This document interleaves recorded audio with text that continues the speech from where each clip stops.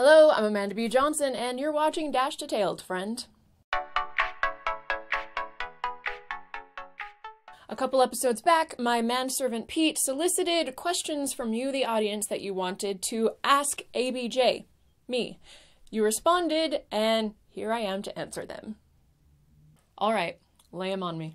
Okay, so Mauricio G asks, trading doesn't seem appealing since I'm not a professional day trader. How can I invest and earn money with Dash and help its market cap grow? Well, I mean, if a person doesn't want to trade, I don't want to trade really either. I tried that for a bit, and after losing enough money, it's just not for me because maybe like you, I don't play the short game either, because the short game seems pretty much about like pump and dumps, right? Like if you know what's going to get pumped and when, you can sell the top and, you know, you're done.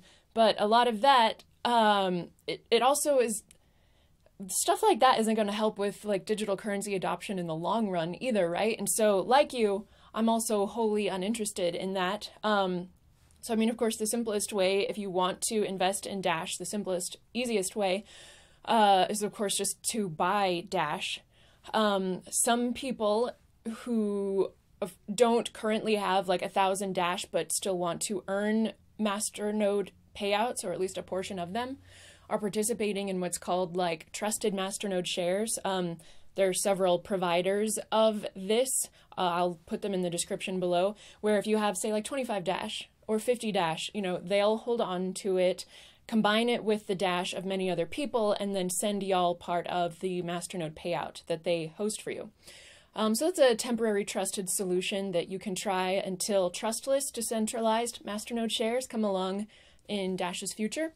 And so there's that, or of course there's always like mining, right? I mean, a mining machine, a mining ASIC in Dash right now, you could maybe get a used one for like $2,000 or less, you know, if that's something that you're interested in. Or there's also, if you don't want to buy a machine of your own, there's cloud mining. And I hear the best reputation is like Genesis mining.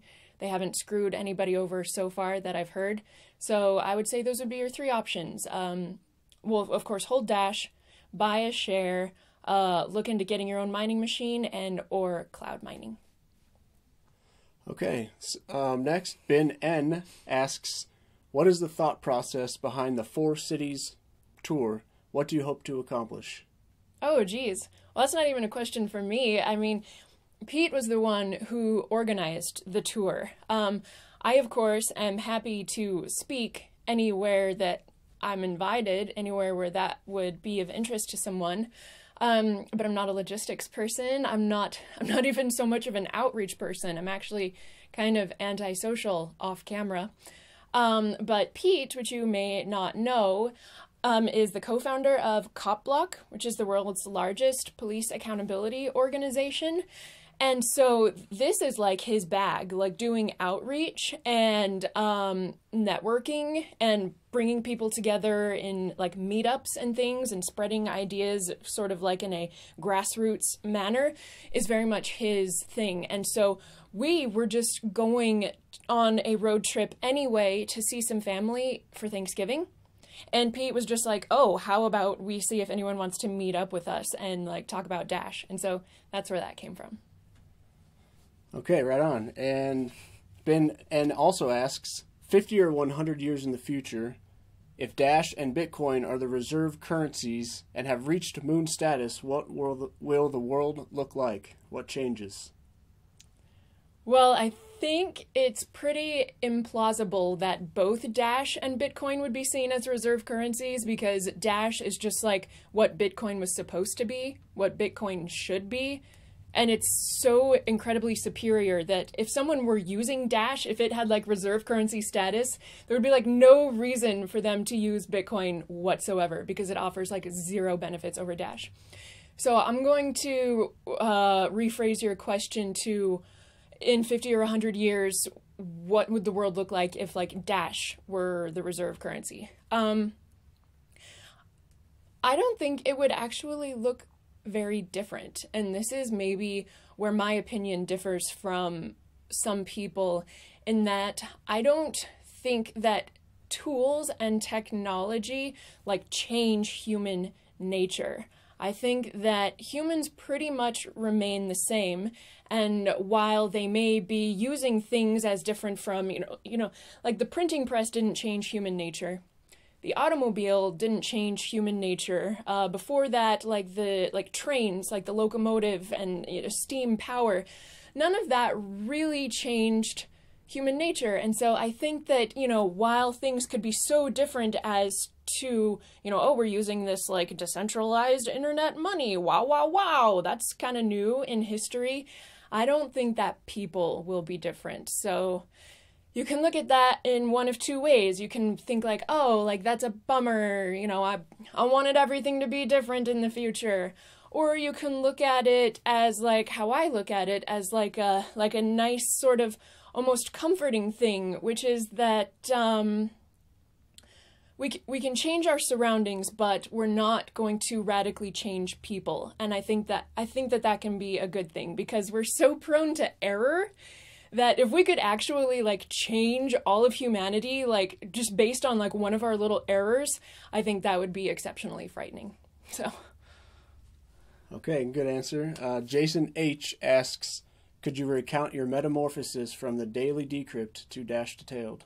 Oh, sure. I mean, there's, sure. I would be happy to. Jason, did you say Jason? That's right. Jason. Yes, so the Daily Decrypt was born in, I believe, October of 2015, when Pete and I were actually living in Mexico. And I just want to throw a little thing in to anybody who maybe has considered before, like, what it would be like to be, like, self-employed, right? Or, like, to start a little entrepreneurial venture the way we did. We were greatly helped along in that by the fact that we had like such low living costs, right? I mean, living in Mexico, our cost of living was so much less than it had been we lived in New Hampshire prior to that. And so when you have less going out, you are more able to easily afford to like take the risk involved of employing yourself, because in the beginning, there's not steady pay a lot of the times, and you have to not only not make money but spend money in the beginning a lot of the times. And so for anyone who aspires to something like that, I would definitely encourage you to find a way to just cut your costs, whether that's like moving back in with your parents or just like downsizing to a sort of living situation that's, maybe not ideal, but whatever, like for 6 months, for a year, if it means at the end you come out like self-employed, I do think it's worth it.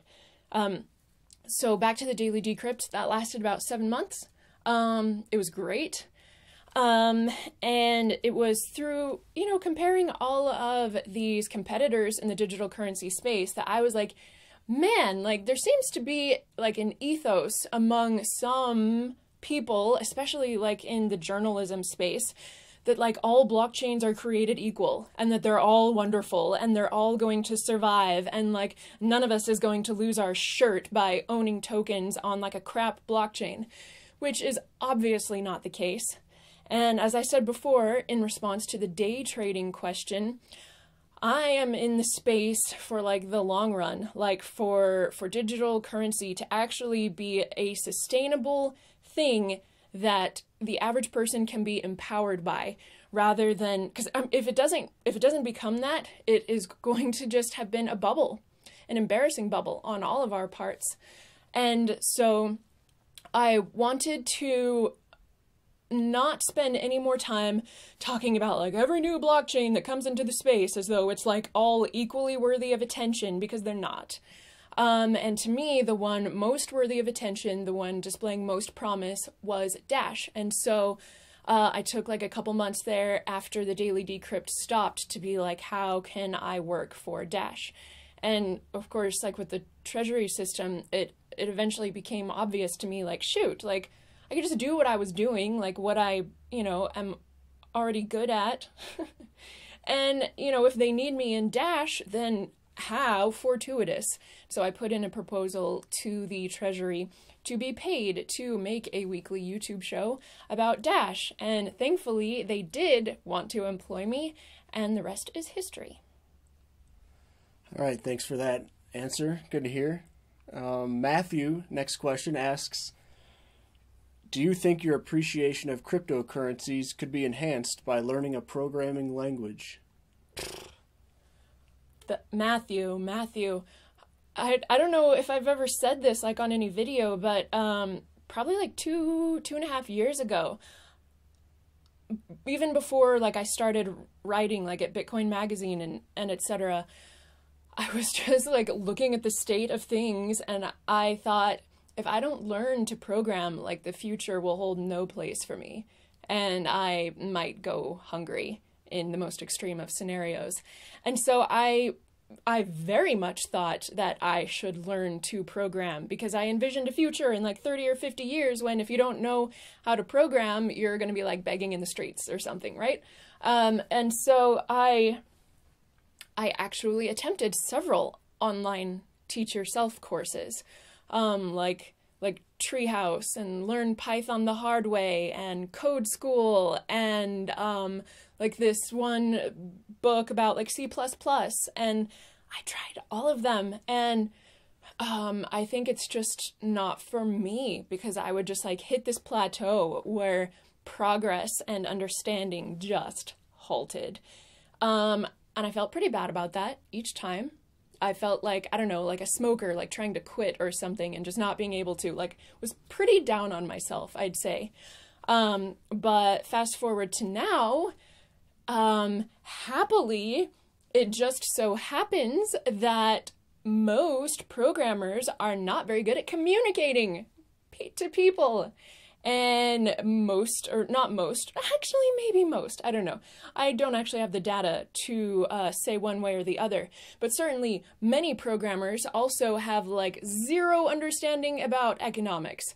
And so if I can communicate and if I can offer some economic analyses from time to time, well then actually there is a place for me within cryptocurrency, and it's okay that programming worked out so poorly for me. Indeed, the specialization of labor at its finest. Okay, next question. Rusty asks, do you conduct interviews from a schedule of talking points, or are they all unexpected? It depends. If it seems like the person who I have an interview scheduled with is like comfortable with just freewheeling back and forth stuff, I'll have in mind ahead of time like some basic points that I personally would like to know about. But aside from that, I'll let it flow. And based on what they say, I'll ask any tangential questions that might come to mind. But other people, in contrast, say, will you please send me all the questions you're going to ask me ahead of time? So, you know, I get the sense that these are more people who impromptu is not their thing, right? And I'm happy to do that, because what's most important is that the interview subject be comfortable so that they can tell me everything that it is that they know, so that they can speak their truth, right? And so whether they want to do impromptu style or they want to pretty much just know exactly what I'm going to say ahead of time, I'm happy to do either for them. Very nice. Very nice. Okay, next up, Kenny R. asks, if being a predictable store of value is part of what money is, why are cryptocurrencies so volatile? It would be nice if being a predictable store of value is what money is, but that's obviously not what money is, right? Money currently, I guess one can predict that that inflation will be relentless, right? Like as long as money is like a system where you're totally like bound by geography, and the people who have power to create money operate in a non-transparent way, well, I mean, what you think money should be and what money is are just not one and the same, unfortunately. In terms of thinking of like a store of value and money being different things, which probably currently they are, right? Like you have people saying, like gold is my store of value, and then, you know, I keep some fiat to use as money. And that, of course, that paradigm has arisen because of the way money currently operates. You know, because inflation is so opaque And because you never know, like, what these people are going to do, people don't feel that currency is a reliable, like, store of value because its supply continues to be diluted in an unpredictable and unstoppable way. And so I think, you know, wouldn't the ideal scenario be like if your store of value and your medium for exchange could be like one and the same? And I think, of course, that is what a transparent blockchain-based digital currency offers. Because, you know, even if it has inflation, like forever, as some of them do, like, at least if you know what that is going to be, there isn't going to be like this secret, you know, dilution throughout the monetary supply where you're like, I swear that last year bread cost like $2 and this year it costs $3. Is it because inflation or is it because of these other reasons I don't know? But that said, my friend, blockchains are still run by people.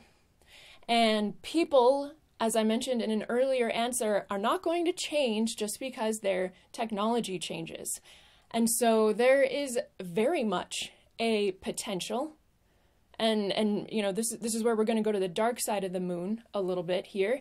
There's very much a potential that even if a blockchain-based digital currency like Dash were to become widely used, as one of the other people said, like a reserve currency, if the people who are stakeholders and the owners of the infrastructure in that currency decide to like lift the cap or to, you know, or to do like inflation in an unpredictable manner, all code-based still, mind you, I guess probably still open sourced, but what I'm getting at is they could still do it. So if the majority of humanity wants relentless, unpredictable inflation, if that's really what the majority wants, and maybe they do, they can still have that with digital currency. And so I would just say that, you know, if you're in the minority and you want predictable inflation, you know, hopefully there will always be a tool for you, right? Like, just because the majority is doing something, if it's not something you like, hopefully there is always still a tool for you, as there probably will be. Like with this last 100 years of fiat monies around the world just being like inflated into oblivion, there was still gold. People still kept their wealth intact through gold. And so if in 100 years we are using a blockchain-based currency and its cap has been lifted and it's getting wild inflation too, well, then there will be something else for you to use that will allow you to keep your wealth intact. Basically, there's always a way. Where there's a will, there's a way. Okay, a bit more of a timely question from David H., who asks, what do you know about the warning regarding the Dash.io wallet app for iPhone? I assume it's not safe. Yeah, so it was like 3 weeks ago that there was a post that somebody who nobody had heard of before, he was going by the online handle Nash Knobs or Nash Knobbly, something, that he had like gotten a wallet through into the iOS store, and that's cool. But what must always be kept in mind, and what some like Dash core people pointed out, is that something in the App Store, like, you can't see the source of it, right? And that even goes for apps which are said to be open source. Like, you don't actually know, as far as I can tell, you don't actually know that the app that you see in the Apple App Store is actually that open source code base that you see hosted on GitHub. And so, like, the Dash core people reached out to Nash and said, hey, would you mind sharing with us your code base? And again, maybe they were even just like trusting him a little bit there, right? Because again, like I say, I don't think there's any way to verify the code base that an app in the App Store is running. But anyway, they like offered to like give him like a sort of bounty in exchange for like sharing his code base with them. And he like took the money and then like stopped responding. And so that was when the tweets started going out where people were like, hey, maybe this thing isn't trustworthy. And they said that based, you know, primarily upon this person's behavior. As for as for how one can tell like what apps are and are not trustworthy if the source actually isn't viewable in these types of app stores, right? I mean, probably there will be other app stores invented in the future where you can verify the source. But I mean, that's what like the number of downloads is for, right? And like reviews, I mean, it goes back to like a reputation-based system. So long story short, is that app reliable? Like no one has any way of knowing. And so I really don't know one way or the other. I don't know if I would ever keep that much money in any mobile app, like if the source can't be verified, which they can't. So yeah, if you use it, I would say definitely like don't keep that much money in it, and that goes for all mobile apps. All right, good advice. Next question from Tufi, who's wondering, regarding Dash scalability, what's the maximum transactions per second, how many nodes, and how many wallets? Currently? Well, currently, okay, so if we have like a 1 megabyte block size cap, and if our like data structure is similar to Bitcoin's, then we have 4 times the amount of Bitcoin's processing capacity, right? Because our block times are 2.5 minutes, Bitcoin's are 10. So it's widely circulated that Bitcoin can process roughly 7 transactions per second. So 7 times 4 is what, 28? So 28 transactions per second. It is already on the roadmap, has already been voted upon to increase our block size cap from 1 to 2 megabytes. So 28 times 2 is what, 56? So it would be 56 transactions per second. And that is like current processing capacity, right? As far as I can tell from the evolution specifications that have been published, that they will feature a sort of like, I mean, I guess I can only describe it as like Lightning Network-esque, but in a way that's totally on-chain, like doesn't require like special little hubs doing things that may be potentially unverifiable off-chain. I'm not really sure. It keeps the same Dash infrastructure completely intact, but is able to like process some things and then like settle them back on the chain as often as is necessary, basically. You'd have to ask Evan more about that. Maybe he'll talk to me more about that in the future. I'm sure he will, or Andy Freer, or whomever is working on it. Yeah, so long story short, in the near-term future, we'll have 8 times the processing capacity of Bitcoin, and in the long-term future, much, much more than that. What was did I miss a part of that question? Was there something about nodes or something? Yeah, Tufi also was wondering how many nodes and wallets exist? Or maybe could exist, I'm not sure. Could exist. Well, an infinite number of nodes and wallets could exist. Currently, there are like 4,500 full nodes, 4,100 of those being collateralized master nodes. And maybe you're asking how many wallets have been opened, and I don't know if that number is even knowable. Like, I think that only a wallet provider could give you just their own personal numbers, like the way blockchain.info publishes like how many wallets at blockchain.info have been opened. To get an idea of how many Dash wallets have been opened, I guess you would have to actually find a way to calculate the number of downloads and or accounts through every wallet provider. And I have no idea what that is. I'm sorry. All right, that's a good answer. Fair. Next up, New MZ says, given that Dash has fairly obvious advantages over other cryptocurrencies in so many ways, why isn't it doing better? I see on coinmarketcap.com, for example, it's 7th. I think that we are up against, I think it's no more or less than first mover advantage. In the earlier days, myself included, I thought that Bitcoin would be the one and the only forever. And not only that it would be, but that it should be. I used to talk shit about altcoins. I used to think that they were just pieces of crap posers that were taking away from Bitcoin's market cap, right? Like taking away from our network effect and ruining our chances of seeing mass adoption. That used to be me. And so if I a person who now works for Dash, like once held that mindset, imagine like how many other people just still do, right?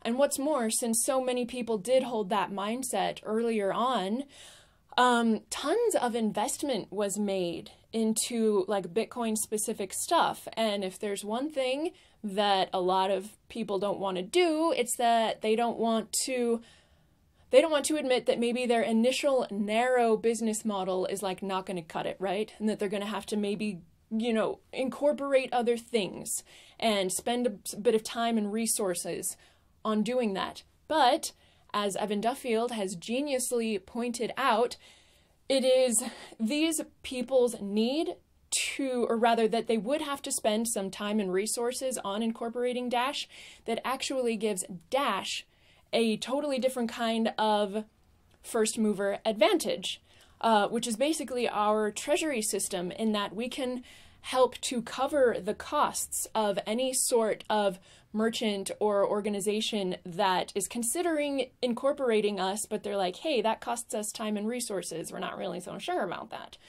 So as Evan has pointed out, whereas Bitcoin had the first mover advantage of just being first, right? And having like a lot of people think, Bitcoin number one, now and forever.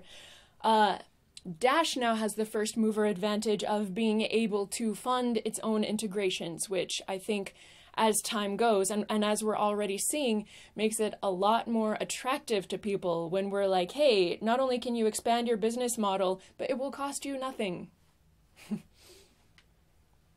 Pretty succinct. All right. Next, we have a trio of questions from Phil L. So firstly, Phil asks, from a less technical person's perspective, is there anything that you think Dash could do better to increase adoption and make it more appealing to, quote, normal, everyday people? I wouldn't even focus on reaching out to truly like normal, everyday people until Evolution is out, because it's just, we don't have the product for them yet. We legitimately do not have a product to offer to the average person yet. And so that's why I focus, for example, my work, Dash Detailed content, on people who are already willing and interested to look into this sort of stuff at its current low level of usability. And so I would think, if you actually are lucky enough to like have average like lay people in your life who are like, well, tell me about Dash. First of all, like, wow, surprise, yay for you, that's lucky. I think the most that can be done or should be done before Evolution comes out is like send them over to Dash School or something, right? Because I think that the more comfortable that the average person can become just with the concept of digital money, like with the concept that something that lives on the internet could be like completely transparent and completely accessible to everybody, and something that we can feel good about holding our wealth in. I think that, with that seed germinating a bit in the minds of anyone who cares, once Evolution does come around and there is a product for these people to use, they will feel more comfortable trying it out. Yeah, seems true. All right, second question from Phil is, how do you make sure you don't fall into confirmation bias and stay as impartial where possible so people don't see you solely as pro-Dash and anti-other cryptos? Oh, that's a great question. Well, I am consistently checking myself for confirmation bias based out of my own fear of being wrong. Like ending up as a laughing stock, right? Like basically, I'm so afraid of like ending up on the wrong side of history from having had a confirmation bias, that I'm constantly checking like Dash's fundamentals as compared to others, and like Dash's trajectory as compared to others. Because if something else looks like it is better, like I am going to there. I will leave Dash, I will apply for a job in this other network, and I will go to there because I most want to be on the right side of history in this digital currency stuff. And that's based upon, my own selfish desire, the primitive part of your brain that's like, don't get ostracized from the tribe or you will die out in the wilderness. Like, that part of my brain, I would say, keeps me in check. All right, well, hopefully you stay alive for a while. Lastly, from Phil L., he asks, what have you seen from other cryptocurrencies that you like and think Dash could benefit from? I think that the marketing and just the overall presentation that Ethereum has had from the start has been really nice.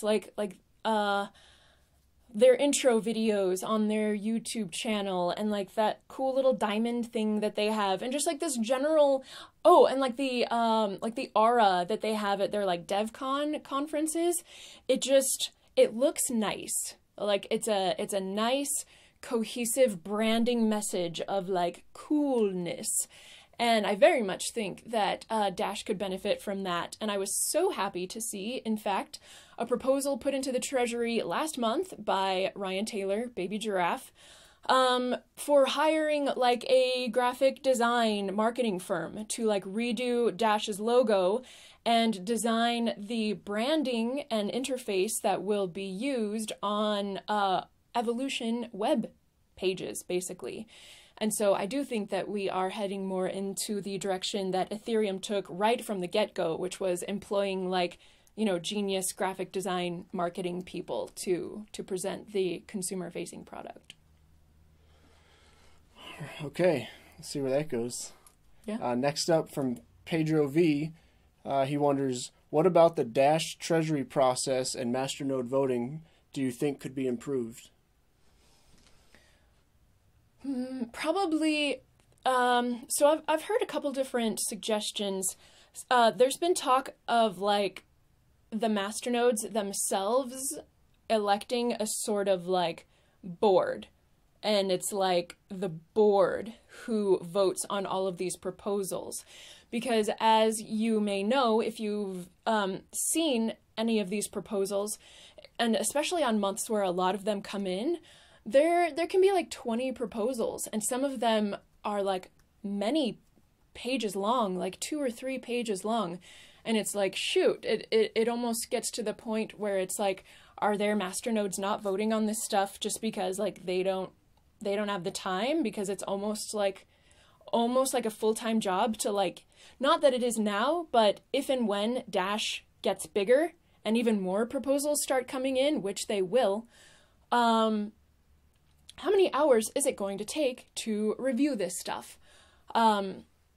And so I've heard the idea of masternodes electing a board that just does votes on proposals full time. Bless me. I've also heard the idea, this from Evan at one point, of having a sort of managerial system where there's there's one person who's the head of front-end development, one person who's the head of back-end development, one person who's the head of design, one person who's the head of marketing, etc., etc. And it is those people elected by the masternodes who then execute projects below themselves, meaning the masternodes don't have to vote on all those individual projects that the managers undertake, but rather the masternodes just choose to keep paying that particular manager if they're doing a good job, or to let them go and get someone else. And maybe I just described the same thing. Maybe this whole board of governors thing versus the managerial system is in fact the same thing. Now that I say it out loud, it kind of sounds like it is. And so I do think that something like that may be needed down the line as Dash gets bigger and our budget can afford to employ more people and fund more projects and they start coming in for it. And I do believe that that is somehow on the roadmap of at least some people in the core team. And it would probably be an improvement. So yeah, I mean, if you have further questions about the future of those plans, I would direct them to someone on the core team who would know better than I. Okay. Next from MWBL. Does anyone live exclusively off Dash, and how? I think a lot of people do. I think a lot of people like were mining Dash or buying Dash, back when it was like 25 cents, 50 cents, I don't know. But enough people were around in Dash's early days and accumulated enough of it through their efforts that they were able to launch like several masternodes, like 10, 20, 30 more. And when you get into numbers that high, you actually can live off masternode payments. But those aren't the only people. I mean, I think Evan said in the Q3 report call the other day that the Dash network employs like 20 people full-time, or maybe less, 10 or 20 people full-time, and like over 100 people part-time. And so, yeah, when you look at those treasury payouts to the people who are getting paid Dash, yeah, it's definitely enough for some people to live on. Pete and I live on Dash. So there's at least 2 people right there. Yeah. Was that the whole question? Did I answer the whole question? Yeah, that was the whole question. Yeah. And I think more people will be able to live off Dash in the future. That is certain. That is certainly the goal, and that would certainly be ideal. Agreed. All right. And last questions come to us from Stephen J. So first, Stephen asks, what are the cities that are hotspots in the world for Dash in terms of users and merchant acceptance? I don't know. I mean, Salt Lake. I've been pretty surprised about like the Dash representation in Salt Lake. But other than that, I'm not really sure. Perhaps Austin, where the Bush family lives. And I guess probably also Phoenix, because like both Evan and Ryan live there. But yeah, aside from those 3, I'm not really sure. I'd be interested to hear where there may be more hot spots, and maybe I should mention this now. Why not? I guess it can be cut if I come to regret it. But I've even thought about like maybe throwing a Dash Con, like the world's first Dash Con, here in Salt Lake. Like both because of the people I've met down here who I think would be willing to come, but also this area south of Salt Lake, people have started calling it like the Silicon Mountains or something. Like basically like a lot of tech people are moving into this area south of Salt Lake in Utah for whatever reason. And so I think that there is a potential that merchants in Utah will perhaps be interested in becoming like the early adopter merchants, right? Actually, Overstock, like the first mega corporation that ever started taking Bitcoin, Overstock is based in Utah. And so I think that if there is to be a DashCon, I will think more on that. That Salt Lake City would be a really great place to host it. All right, and a bit of a follow-up to that first question again from Stephen J. He wonders, could there be a contest that would award Dash to the activist or organization that drives the greatest adoption of Dash in their city in terms of per capita merchant acceptance? Maybe he's asking us to do that. Of course there could be. Anybody could put a proposal into the Treasury to get the award money to then disperse to whichever individual is able to get the most merchants accepting Dash. I mean, actually, a person named John Bush, again, the Austin, Texas guy, is actually getting paid to try to get merchants to accept Dash right now. So this is definitely something that the master nodes have already shown their support for in the past. And so if that's something that you or someone you know would be interested in doing, I don't see why the master nodes would not continue showing support with Dash to fund such an effort. Okay. And I actually responded to Stephen with a similar suggestion that he could spearhead a proposal to do that. Yeah. Oh. Okay, and lastly from Stephen, when are the, quote, Bitcoin meetups going to finally start calling themselves cryptocurrency meetups, or whatever's better? Some already are. And even if they don't change their name, they're starting to become more open-minded. In fact, my first stop on the Decentralize All the Profits tour in Salt Lake City is at the Utah Bitcoin meetup. and they've like invited us. They're willing to hear us out. And so, you know, regardless of what they call themselves, the general willingness to look to other solutions is something that is only increasing, I think. All right, and that's all the questions I had. Thanks everyone for sending them in, and thank you, ABJ, for answering them. You're welcome, and thank you too. That's it for Dash Detailed this week. If you're anywhere near Minneapolis, Minnesota, I invite you to come out to our second stop on the Decentralize All the Profits tour tonight on Wednesday. The details for that are in the description below. And I also invite you, if you haven't yet done so, to subscribe to my weekly email that I send right to your inbox. It has, of course, the Wednesday video in it and any other important updates you may need to know about. You can easily do that by sending an email to amanda@dash.org with the word subscribe in the subject line. I'll take care of the rest. All right, see you next week.